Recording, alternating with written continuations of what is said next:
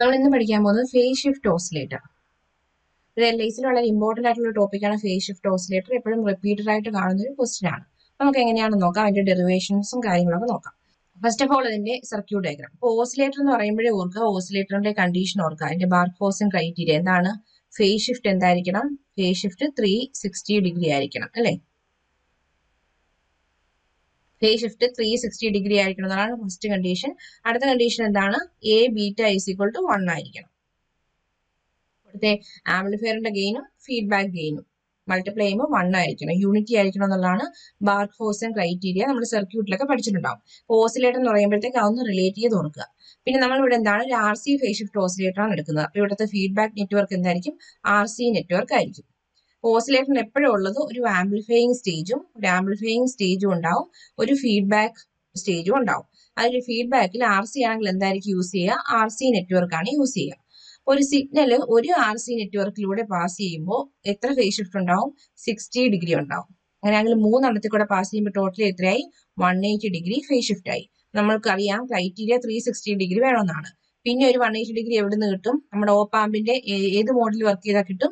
Negative inverting മോഡിൽ work ചെയ്താൽ കിട്ടും. അതുകൊണ്ട് ഇവിടെ എന്താണ്? ഇൻവേർട്ടിംഗിലേക്കാണ് ഈ ഫീഡ്ബാക്ക് ഒക്കെ, ഈ കണക്ഷൻ എല്ലാം കൊടുക്കുന്ന എവിടേക്കായിരിക്കണം? ഇൻവേർട്ടിംഗിലേക്ക് അയക്കണം. അപ്പൊ ഇവിടെ എന്തുണ്ടാവും? ഒരു 180 ഡിഗ്രി ഫേസ് ഷിഫ്റ്റ് ഉണ്ടാവും. അങ്ങനെ ടോട്ടലി 360 ഡിഗ്രി. അപ്പൊ ഡയഗ്രാം വരയ്ക്കുമ്പോൾ ഇത് ശ്രദ്ധിക്കുക. പിന്നെ ഓസിലേറ്ററിന് ഇൻപുട്ട് അപ്ലൈ ചെയ്യണ്ട, അതറിയാലോ, നമ്മൾ പഠിച്ചിട്ടുള്ളതല്ലേ. അപ്പോൾ ഇൻപുട്ട് ഒന്നും വരച്ച് കളഞ്ഞേക്കരുത്. ഇൻപുട്ട് വരച്ച് വെച്ചാൽ അപ്പൊ തന്നെ സർക്യൂട്ട് ഡയഗ്രത്തിന്റെ മാർക്ക് പോകും. അപ്പോൾ ഓസിലേറ്റർ എന്ന് പറയുമ്പോൾ 3 RC നെറ്റ്വർക്ക് ഉണ്ടെന്ന് ഓർക്കുക. ഇതിനെ കണക്ട് ചെയ്യേണ്ടത് ഇൻവേർട്ടിംഗിലേക്കാണ് ഓർക്കുക. ഇത് വെച്ചിട്ട് ഈ സർക്യൂട്ട് ഡയഗ്രാം ഈസി ആയിട്ട് ഓർക്കാവുന്നല്ലേ ഉള്ളൂ. So the circuit consists of an op-amp as the amplifying stage. ഒരു op-amp ആണ് amplifying stage യൂസ് ചെയ്യുന്നത്, and 3 RC network as the feedback circuit.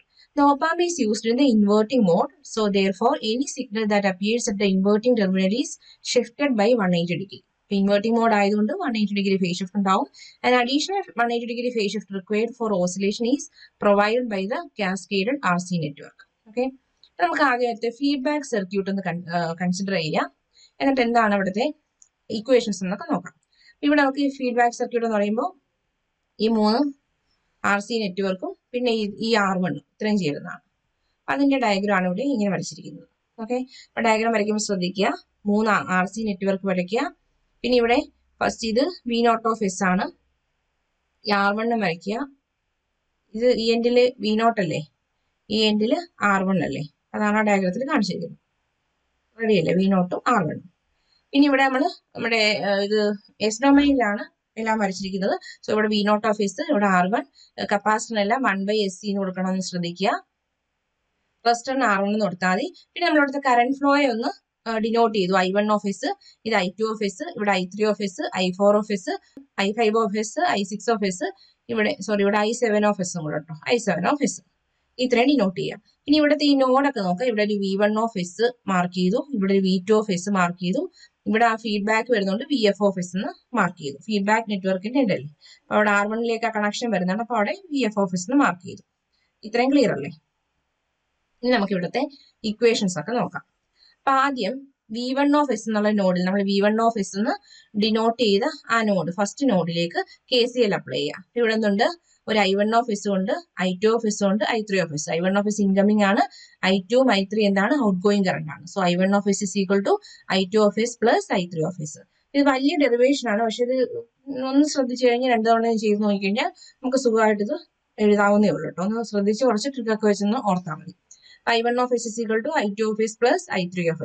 ഈ I1 ഇക്വേഷൻ എന്ത് എഴുതാം? നമുക്ക് ഈസി അല്ലേ? V0 minus V1 by 1/SC.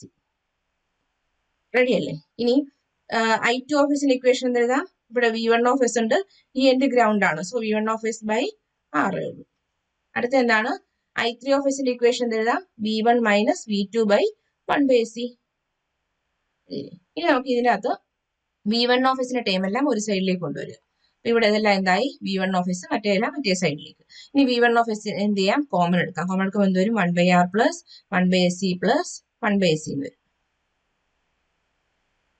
1/1/SC ആട്ടോ, 1/1/SC ആണ്. 1/1/SC എന്ന് വെച്ചാൽ എന്താണ്? മേലേക്ക് പോകുമ്പോൾ SC എന്ന് വരും. ഇവിടെ 1/SC ആണ്, സോറി കേട്ടോ. അപ്പൊ ഇവിടെ എന്താ വരുന്നത്, V1 ഓഫ് എസ് കോമൺ എടുത്തു കഴിഞ്ഞാൽ എന്ത് വരും, V1 ഓഫ് എസ് കോമൺ എടുത്തു കഴിഞ്ഞാൽ ആദ്യം വരിക 1/R, പിന്നെ അടുത്തതിൽ വരുമ്പോൾ എന്താണ് 1/1/SC, അടുത്തതിൽ വരുമ്പോൾ 1/1/SC എന്നാണ് വരുന്നത്. അപ്പൊ എന്ത് വരും, 1/R plus SC plus SC എന്ന് വരും. ക്ലിയർ അല്ലേ? ഈ ഒരു ഇക്വേഷൻ കിട്ടി. ഈ ലെഫ്റ്റ് സൈഡിൽ എന്താണ് 1/SC അല്ലേ കോമൺ, അപ്പൊ 1/SC V0 of S plus V2 of S എന്ന് എഴുതാം. V1 ഓഫ് എസ് കോമൺ എടുത്തു, സമം എഴുതി. ഇനി ഇവിടെ എന്ത് ചെയ്യാം, LCM എടുക്കാം. LCM എടുക്കുമ്പോൾ ഇത്രയും കിട്ടി. ഇനി ഇവിടെ 1/SC എന്നുള്ളത് മേളിലേക്ക് പോകുമ്പോൾ SC ആവുമല്ലോ, എഴുതാം. ഇത്രയും കിട്ടിയല്ലോ. നമുക്ക് സിമ്പിൾ ആയിട്ട് KCL അപ്ലൈ ചെയ്യുന്നു. എന്നിട്ട് എന്താണ് V1 ഓഫ് എസ് എല്ലാം ഒരു സൈഡിലേക്ക് കൊണ്ടുവരുന്നു, അതെല്ലാം കോമൺ എടുക്കുന്നു, LCM എടുക്കുന്നു, ഇത്രയും കിട്ടി. ഇനി നെക്സ്റ്റ് എന്ത് ചെയ്യാം, ഇതിന്ന് V1 ഓഫ് എസ് എന്താണെന്ന് എഴുതാം. V1 ഓഫ് എസ് എന്തായിരിക്കും, ഈ ഒരു ടേം ഈ സൈഡിലേക്ക് കൊണ്ടുപോയാൽ മതിയല്ലോ. അവിടെ RCS ബൈ 1 + 2 RCS. ഈ R ഇങ്ങോട്ട് പോകുമ്പോൾ എന്താവും, RCS ആവും. പിന്നെ ഇത് ഈ താഴേക്ക് വരുമ്പോൾ 1 + 2 RCS. റെഡി അല്ലേ? ഇനി അടുത്തത് ഫസ്റ്റ് നോഡിൽ KCL അപ്ലൈ ചെയ്തു, എന്താണ് V1 ഓഫ് എസ് എന്ന് എഴുതി. ഇനി അടുത്ത സെക്കൻഡ് നോഡിൽ സിമിലർ കാര്യം എഴുതുക.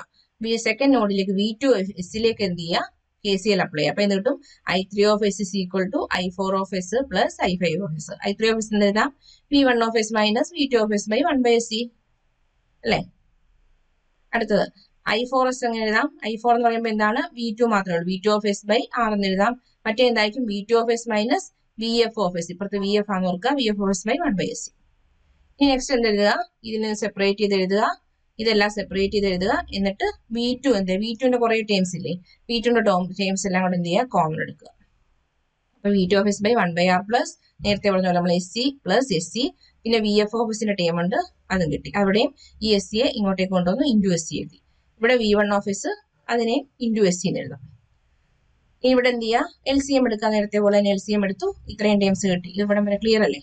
ഇനി V1 ഓഫ് എസ് എന്താണെന്ന് എഴുതുക. അപ്പൊ ഈ SC പോകണം, SC പോകണമെങ്കിൽ എന്ത് ചെയ്യുക, രണ്ട് സൈഡിലും ഒന്ന് SC കൊണ്ട്, ഇവിടെ RCS ഇല്ല കേട്ടോ, RA ഉള്ളൂ, സോറി RA ഉള്ളൂ. ഇനി എന്താണ് ഈ ഒരു ഇത് കഴിഞ്ഞാൽ V1 ഓഫ് എസ് കിട്ടണം. ഇതിന് നമ്മൾ ഇവിടുന്ന് നമ്മൾ V1 ഓഫ് എസ് എഴുതുന്നത്, ഫസ്റ്റിൽ നിന്ന് V1 ഓഫ് എസ് എഴുതുന്നത്, സെക്കൻഡിൽ നിന്ന് V1 ഓഫ് എസ് എഴുതുക, അത് ഓർത്ത് വെക്കുക.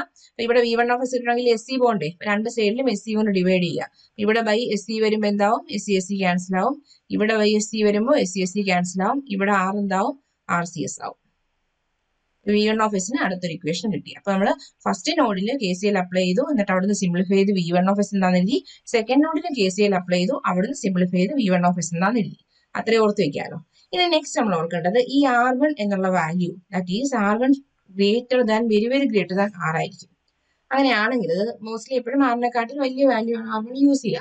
അപ്പൊ നമ്മൾ ഈ R1 very greater than R ആണെങ്കിൽ ഇവിടെയുള്ള കറണ്ട് ഒരു നെഗ്ലിജിബിൾ കറണ്ട് ആയിരിക്കുമല്ലോ. ബാക്കിയുള്ള കറണ്ടിന് നോക്കുമ്പോൾ റെസിസ്റ്റൻസ് കൂടുതലാണെങ്കിൽ അവിടെ കറണ്ട് എന്തായിരിക്കും, നെഗ്ലിജിബിൾ ആയിരിക്കും. അപ്പൊ ഇവിടുത്തെ കറണ്ട് നമ്മൾ I7 ഓഫ് എസ് എന്നാണ് ഡിനോട്ട് ചെയ്യുന്നതെങ്കിൽ അതിന് നമുക്ക് ഓൾമോസ്റ്റ് ഈക്വൽ ഉണ്ട് 0 ആംപിയർ എന്ന് എടുക്കാം.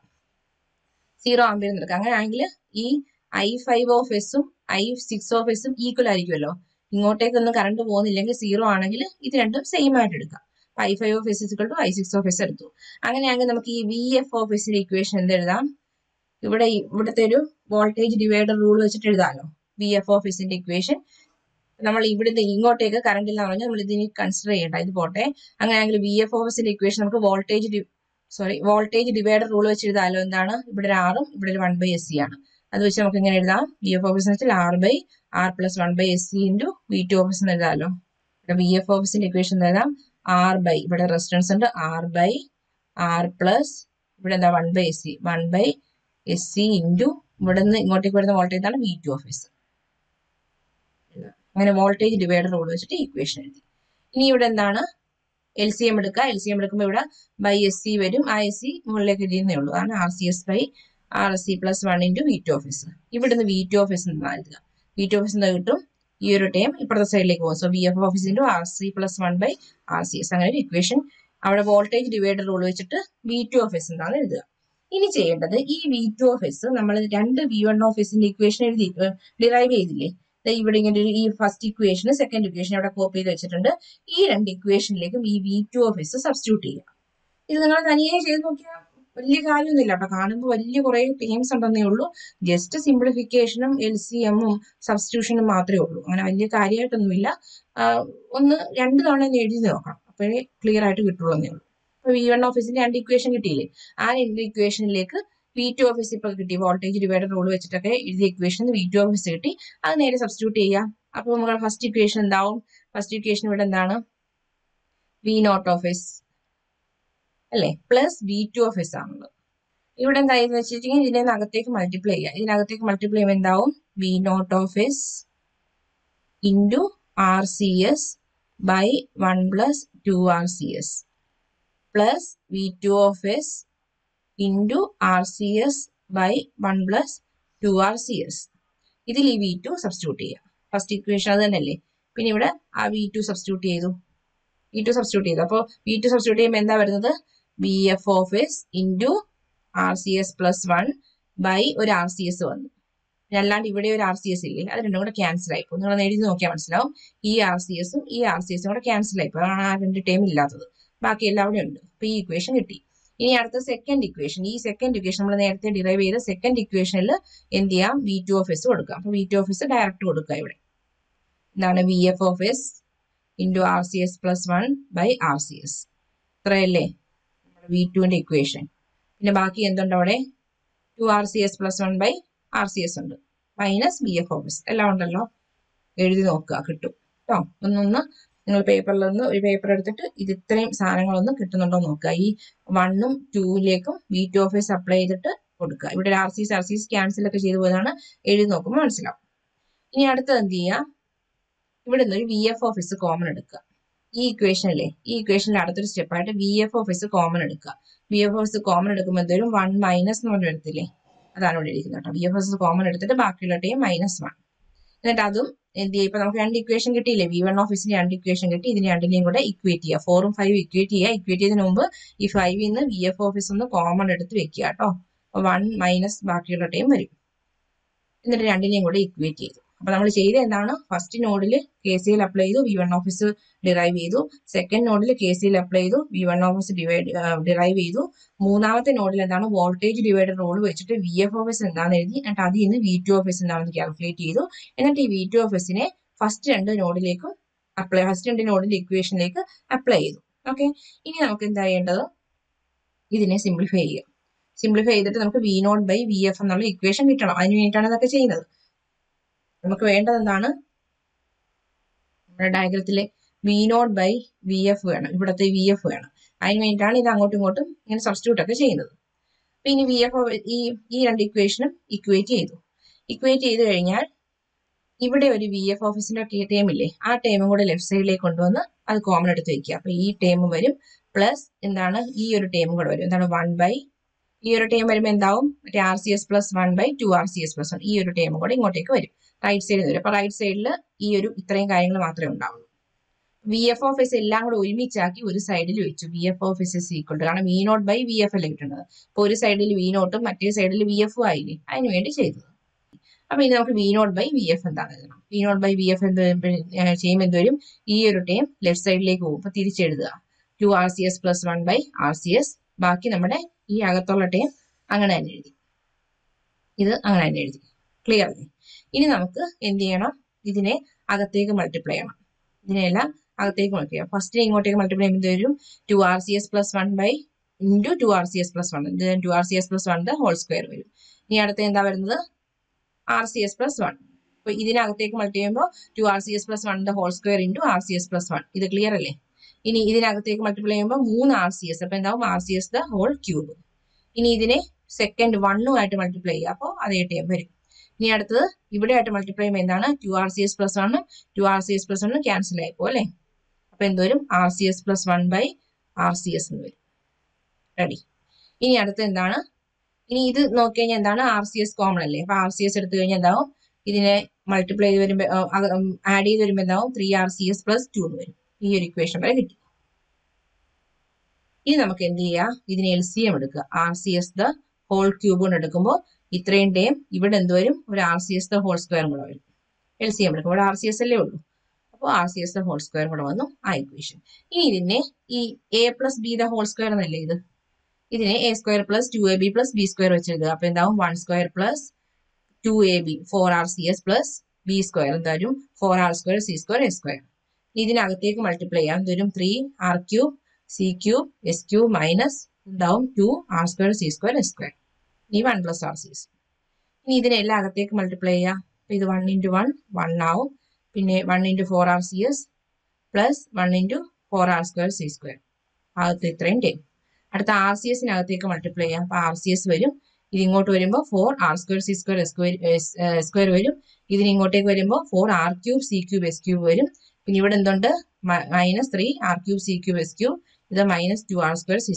ഇതില്ല റിസൾട്ട്. ക്ലിയർ അല്ലേ? ഇനി നമുക്ക് എന്ത് ചെയ്യണം? ഇതിനെ സിംപ്ലിഫൈ ചെയ്യാം. അപ്പൊ ക്യൂബിന്റെ ടൈം എന്തൊക്കെയുണ്ട്? ഇത് രണ്ടും അല്ലേ ഉള്ളത്. 4 - 3 എന്ന് പറയുമ്പോൾ എന്ത് വരും? +1. അപ്പോൾ r³ c³ s³. ഇത് ഇവിടെ സ്ക്വയറിന്റെ ടൈം എന്തുണ്ട്? ഇവിടെ ഒരു 4r² ഉണ്ട്, ഇവിടെ ഒരു 4r² ഉണ്ട്. അപ്പൊ എന്താവും? 8 ആവും. പിന്നെ -2 എന്താണ്? 6r² c² s² പ്ലസ് 5RCSും RCSും കൂടെ എന്താവും? 4RCSും RCSും കൂടെ എന്താവും? 5RCS പ്ലസ് ഇവിടെ ഒരു 1 ഉണ്ട് ബൈ r³ c³ s³. ഇനി ബീറ്റ ആണ്. ഇപ്പൊ നമുക്ക് V0/VF ഒരു ഇക്വേഷൻ കിട്ടി. ഇനി ബീറ്റ എന്ന് വെച്ചാൽ VF/V0 ആണ് ബീറ്റയുടെ ഇക്വേഷൻ. അപ്പൊ ഇങ്ങനെ തിരിച്ചെഴുതുക. ബീറ്റ കിട്ടി. ഇനി നമുക്ക് ഗെയിൻ്റെ ഇക്വേഷൻ വേണം. അപ്പൊ നമ്മുടെ സർക്യൂട്ടിൽ ഇൻവേർട്ടിംഗ് സർക്യൂട്ട് ആയിട്ടാണ് എടുത്തിരിക്കുന്നത്. ഇൻവേർട്ടിംഗ് സർക്യൂട്ടിലെ ഗെയിൻ്റെ ഇക്വേഷൻ എന്താണ്? -RF/R1 ആണ്. അപ്പൊ നമുക്ക് ഡയഗ്രത്തിൽ ആംപ്ലിഫയിങ് സ്റ്റേജ് ഇൻവേർട്ടിംഗ് ആംപ്ലിഫയർ ആണ്. പിന്നെ ഫീഡ്ബാക്ക് സ്റ്റേജ് നമ്മൾ കൺസിഡർ ചെയ്തിട്ടാണ് ഇപ്പൊ ബീറ്റ എഴുതിയിരിക്കുന്നത്. ഇനി ആംപ്ലിഫയിങ് സ്റ്റേജിൽ എന്ത് എഴുതണം? എയുടെ ഇക്വേഷൻ എഴുതണം. നെഗറ്റീവ് ആയതുകൊണ്ട് ഇൻവേർട്ടിംഗ് മോഡ് ആയതുകൊണ്ട് -RF/R1. ഇനി നമ്മുടെ ഓസിലേറ്ററിന്റെ കണ്ടീഷൻ A β = 1. അപ്പൊ എന്താണ്? ഇത് രണ്ടും കൂടെ മൾട്ടിപ്ലൈ ചെയ്ത് വരും. ഓക്കെ. ഇനി ഇവിടെ എസിന് jω എന്ന് കൊടുക്കുക. എസിന് jω എന്ന് കൊടുക്കുമ്പോൾ ശ്രദ്ധിക്കുക, എസിന് jω കൊടുത്തിട്ട് ഈ ഒരു ടേം റൈറ്റ് സൈഡിലേക്ക് ക്രോസ് മൾട്ടിപ്ലൈ ചെയ്ത് ഇങ്ങോട്ടേക്ക് എഴുതിയിരിക്കുന്നതാണ് ഇവിടെ. അപ്പൊ ഇവിടെ jω എന്ന് കൊടുക്കുമ്പോൾ ശ്രദ്ധിക്കുക, ഇവിടെ 6r² c² s² എന്ന് പറയുമ്പോൾ എന്ത് വരും? 6r² c² jω² എന്നാണ്. അപ്പൊ ω² j² എന്നാണ് -1 ആണ്. അതാണ് ഇവിടെ മൈനസ് വന്നത് കേട്ടോ. j³ എന്ന് പറയുമ്പോഴത്തേക്ക് -j തന്നെയാണ് വരുന്നത്. അതുകൊണ്ടാണ് ഇവിടെ -j കൊടുത്തിട്ടുള്ളത്. ബാക്കിയെല്ലാം ക്ലിയർ അല്ലേ? ഇനി ഇവിടെ റിയൽ പാർട്ട് ഇക്വേറ്റ് ചെയ്യുക. റിയൽ പാർട്ട് ഇക്വേറ്റ് ചെയ്യുമ്പോൾ ഈ സൈഡിലൊന്നുമില്ല, റൈറ്റ് സൈഡിൽ 2 ടേം ഉണ്ട്. ഇത് കൊടുത്തു. അപ്പൊ ഇതിൽ നിന്ന് 6r² c² ω² 1 എന്ന് കിട്ടി. ഇതിൽ നിന്ന് ഒമേഗയ്ക്ക് 2πf കൊടുക്കുമ്പോൾ എന്ത് വരും? f = സ്ക്വയർ ആണ് കേട്ടോ. അതുകൊണ്ടാണ് ഇവിടെ √6 വന്നത്.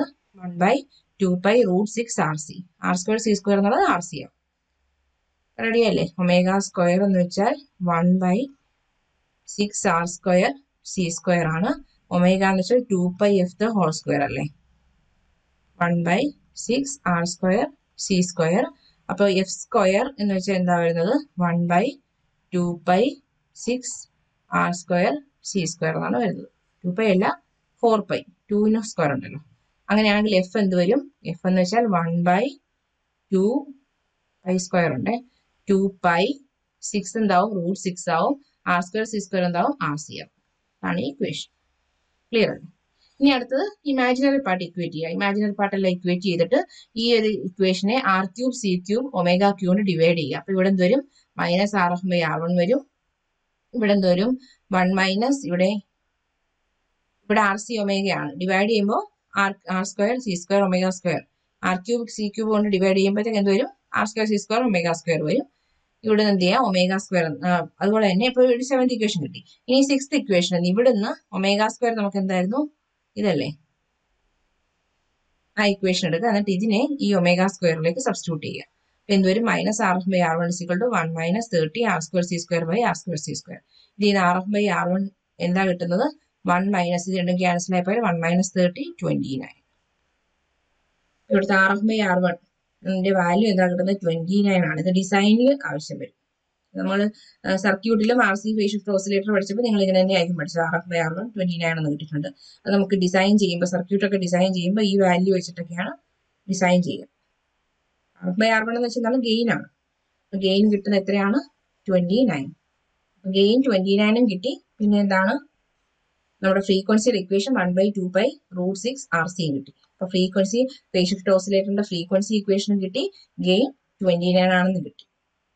ഇതാണ് RC ഫേസ് ഷിഫ്റ്റ്. അപ്പോൾ ജസ്റ്റ് ഒന്ന് ഞാൻ പറയാം, നമ്മൾ ഫസ്റ്റ് ഈ ഡയഗ്രാം പഠിക്കുമ്പോൾ ഈ ഫേസ് ഷിഫ്റ്റിന്റെ കാര്യങ്ങളൊക്കെ ഓർത്ത് വെച്ചിട്ട് ഡയഗ്രാം പഠിക്കുക. പിന്നെ നമ്മൾ ഈ ഒരു ഫീഡ്ബാക്ക് സർക്യൂട്ട് കറക്റ്റ് ആയിട്ട് അങ്ങ് വരയ്ക്കുക. കറക്റ്റ് ആയിട്ട് വരച്ചു കഴിഞ്ഞാൽ ഈ V0ഉം R1ഉം ഒക്കെയാണ് ചിലപ്പോൾ എല്ലാവരും തെറ്റിക്കുന്നത്. അതൊക്കെ ഒന്ന് ശ്രദ്ധിക്കുക. എന്നിട്ട് ഫസ്റ്റ് നോഡിലേക്ക് KCL അപ്ലൈ ചെയ്യുക. എന്നിട്ട് ഇക്വേഷൻ എന്താണ്, V1 ഓഫ് എസിന്റെ ഇക്വേഷൻ എന്താണെന്ന് എഴുതുക. സെക്കൻഡ് നോഡിലേക്ക് KCL അപ്ലൈ ചെയ്യുക. അവിടുന്ന് V1 ഓഫ് എസ് എന്താണെന്ന് എഴുതുക. തേർഡ് നോഡില് VF ഓഫ് എസ് എന്താണെന്ന് ആദ്യം എഴുതുക. അത് വോൾട്ടേജ് ഡിവൈഡർ റൂൾ വെച്ചിട്ടാണ്. അതിൽ നിന്ന് V2 ഓഫ് എസ് കാൽക്കുലേറ്റ് ചെയ്യുക. എന്നിട്ട് ഈ V2 ഓഫ് എസ് എന്ത് ചെയ്യുക, നമ്മുടെ ഫസ്റ്റ് രണ്ട് V1 ഓഫ് എസിന്റെ ഇക്വേഷനിലേക്ക് കൊടുക്കുക. എന്നിട്ട് അതിനെ രണ്ടിനെയും കൂടെ എന്ത് ചെയ്യുക, ഇക്വേറ്റ് ചെയ്യുക. പിന്നെ ആ സിംപ്ലിഫിക്കേഷനും എല്ലാം ചെയ്ത് V0 of S by VF of S എന്താണെന്ന് എഴുതുക. അതിൽ നിന്ന് V10 എന്താണെന്ന് കിട്ടും. പിന്നെ ഗെയിൻ്റെ ഇക്വേഷൻ എന്താണ്, നമ്മുടെ നോൺ ഇൻവേർട്ടിംഗ് ആണ്. സോ -RF ബൈ R1 ആണ്. പിന്നെ നമുക്ക് A beta is equal to 1 ആണ്. അത് വെച്ചിട്ട് ചെയ്തിട്ട് എന്ത് ചെയ്യുക, ഫ്രീക്വൻസി എന്താണെന്ന് എഴുതുക. അതുപോലെ ഗെയിൻ്റെ ഇക്വേഷനും എന്താണെന്ന്, RF ബൈ R1ന്റെ ഇക്വേഷനും എന്തായിരിക്കും വാല്യൂ കിട്ടുക എന്ന് സിംപ്ലിഫൈ ചെയ്തെടുക്കുന്നു.